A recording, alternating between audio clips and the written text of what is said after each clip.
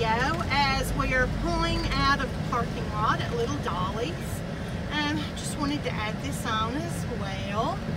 Kind of give you an idea of where I'm at. Over there's a big, huge carousel. That's at the Island in Pigeon Forge.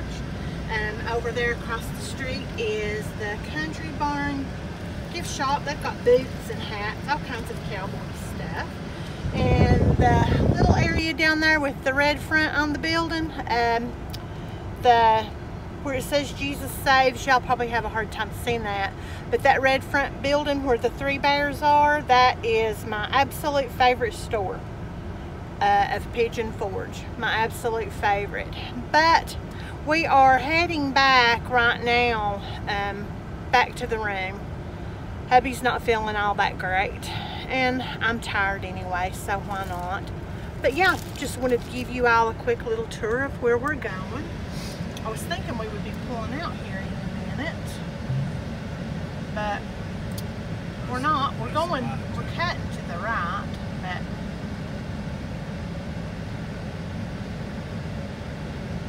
yeah. I hope this isn't too boring, or all these cars speeding by don't make you all sick or anything like that. Hubby, when there's nothing coming, you can go. Okay.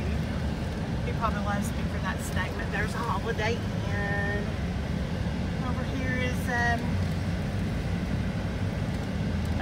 barbecue place where you can get Bennett's Pit Barbecue. I bet that's good. Look at those gorgeous mountains. Isn't that beautiful? Absolutely beautiful. And then over here we have another racetrack. What did you say, honey? Golf course. Oh, a golf course. There's more motels. Putt-putt golfing games. Over here is, yeah, that's putt-putt over there. I hope this doesn't make anybody sick. Don't unsubscribe from me if it makes you sick. I need you guys. But yeah, there's the beautiful mountains of Pigeon Forge, Tennessee. So I'm gonna let you all go.